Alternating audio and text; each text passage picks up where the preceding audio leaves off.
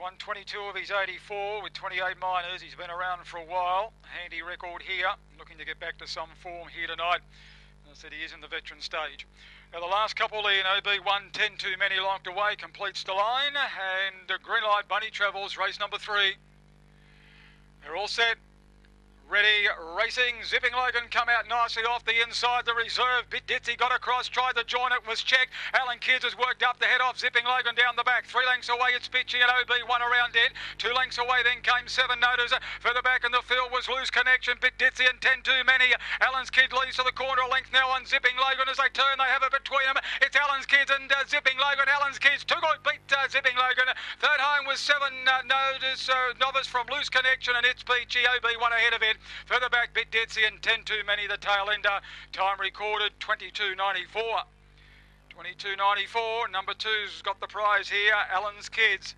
2 checks. Alan's Kids will be the winner, and it is 1 second. Zipping Logan looked to have his chance, and 4 has got up the run. Third, 7 Novice ahead of 5 Loose Connection. 2, 1, 4 and 5. Alan's Kids by Ogello and a Screaming Kids.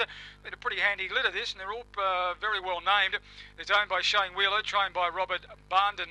Second goes to 1 the red, Zipping Logan, John Chapman, and 4 third, 7 Novice, David Taylor. Number 5 fourth, Loose Connection. A neck by 6 1/4 with the margins. A neck by 6 1/4. 22.94 was the time recorded, and 2.145, and just a little bit too good, Alan's Kids.